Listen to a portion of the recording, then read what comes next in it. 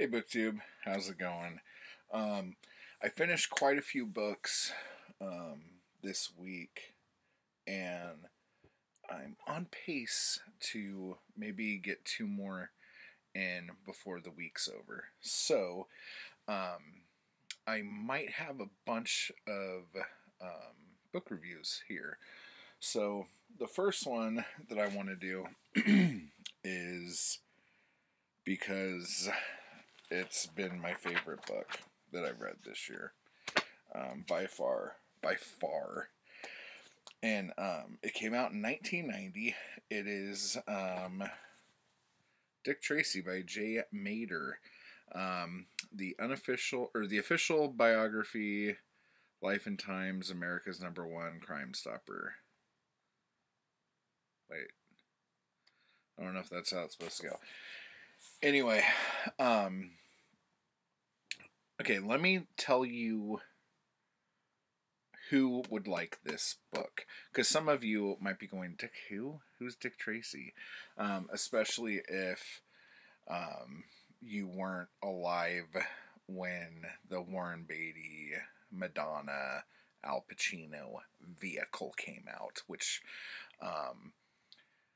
I think Warren Beatty's Dick Tracy was kind of meh, and Madonna's Breathless Mahoney was kind of meh. But dude, Al Pacino's Big Boy,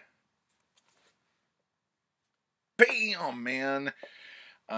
He was unreal. The funny thing is, he was very, like, almost non-existent to what Big Boy was like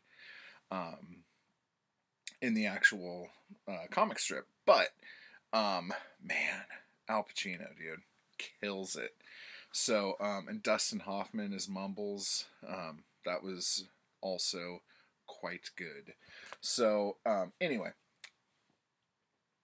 this book is great. It goes through Chester Gould kind of shopping Dick Tracy to this one guy who was like King Tut's bowel movement, if you catch my drift, of the newspaper world. And it just kind of goes into a bit of it. Very sandy already. Shows some of the violence that you would see, how Dick Tracy gets hired to be a plainclothes detective, which is basically saying, hey, my girlfriend's dad got shot. And then the chief of police going, well, there's no one better to be on the plainclothes squad than you, buddy. Captain Joseph Metal Patterson is the guy who Chester Gould, this guy, was sending stuff to constantly. And here's some test strips. And when he sent it in as Plainclothes Tracy. And the boss said, it's too long. Let's come up with some other names. And they almost stuck on George before going with Dick. So you just have chapter after chapter of just awesome history about the character. So we're like learning the character's life, but as we're doing that, we're learning all about Chester Gould and what was going on at the paper, what was going on in America at the time. And this takes you... What? Yeah. It takes you right through the 30s, 40s. It takes you all the way up into the late 70s, and then even after Chester Gould leaves, and you have like Max Allan Collins and others working on it. But, oh man, it's just like page after page of awesomeness. And it's just so brutal for a comic strip. And when I was a kid, I would read it at my grandparents' house. Not my grandmare. Grandmare was the Calvin and Hobbes person. My grandparents just got the paper every day, Orange County Register, and there was like Dick Tracy, Amazing Spider-Man. You had your typical Dennis the Menace, Family Circus, and then Garfield and stuff like that.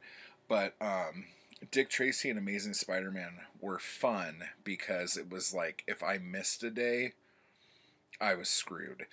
And so every day, and that's probably where my serial fascination came from. That and trying to pay attention to my grandma's soap operas. But yeah, man, it's just awesome. And it even has a couple bits where you have color pages. And look at this. So this color page, look at all the snow he had to do on that. Look at that. That's crazy.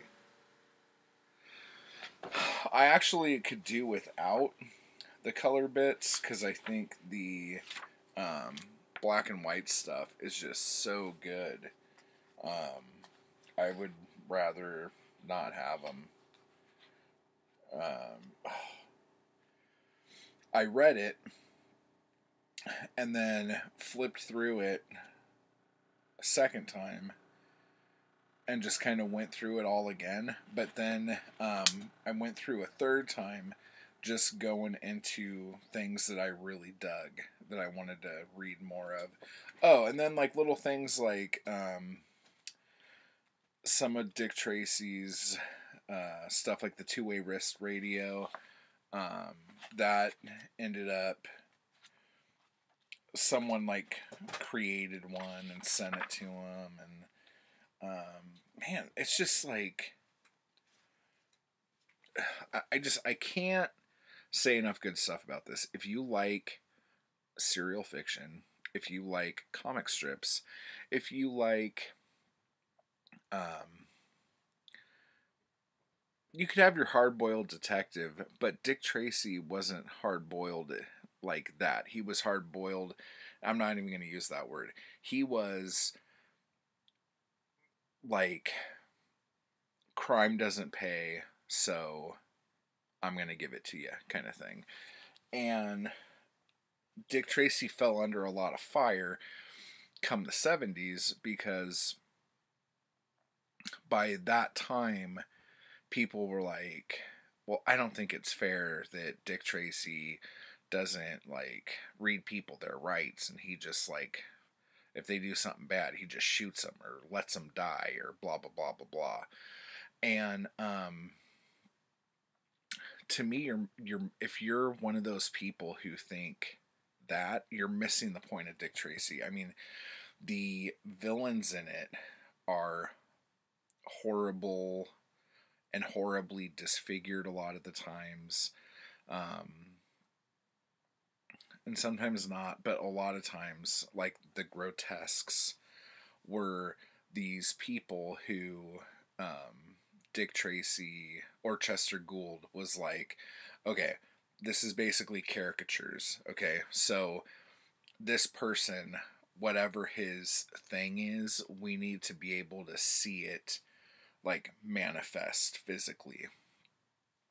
And Dick Tracy is like the antithesis of that. And so he's like the law, and he's like, it's almost like he's judge, jury, executioner. It's like, you won't get away with this, and this is why, kind of thing. And does that send the message that police officers should use excessive force when picking people up? I don't know. It's a comic strip. I don't know what the social commentary there is for someone just coming into it. Like, you could look into Chester Gould's life and say, okay, he was very hard-nosed when it came to like his views on rights of police officers and stuff like that. But to someone who doesn't know these things and they're just reading a comic strip, that's what it is. It's a comic strip. And so I feel like when he left, I want to say it was like 77, 78. I might be wrong on that. I think they kept him on as a consultant, if I remember correctly, through the mid 80s. But my dates might not be 100%. But just as him being the one to create Dick Tracy and then do it every day for decades, to see the tide turn and see that like people are starting to side with the villains because Dick Tracy isn't doing what he should do. And that's really weird to think about. And then it's weirder because then I was thinking about today, because on Google today it said there was a poll done and 70% of millennials would vote socialist if that was an option or something like that. I'm fudging the facts here, guys, but here's the point. And then I was thinking, I'm like, wow, like because Dick Tracy's still being printed today in syndication in newspapers, but I haven't read it in years, so I don't know what kind of slant they're taking on anything. But I was just thinking, like, man, if Chester Gould's Dick Tracy was around today, like, what would happen? Like, would like the public just completely eviscerate him, or would it be a thing where he feels like he doesn't even know the America he's writing to, kind of thing? Like, when I think about things like that, my mind starts boggling. But getting away from that, this book is so good. Like, this was such a pleasurable read. Again, like, I'm kind of on my third way through it now. It's just so much fun. Like, I love the artwork. I love the stories. I love the behind the scenes stuff. It's just, this book has everything. So if you like Dick Tracy or want to know more about it, or you like police procedurals, or you like comic strips, or whatever, I think you'll like this book. It's a definite pickup. Bye bye.